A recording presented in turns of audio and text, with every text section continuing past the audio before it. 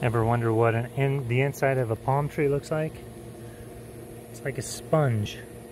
This is the area that was chainsawed, but this is the area that's undisturbed.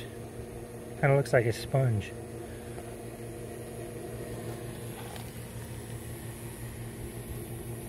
Got it to land perfectly between my waterfall over here and the block wall, so pretty nice.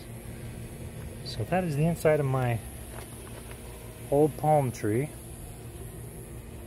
I never realized what one looked like inside. Kind of cool.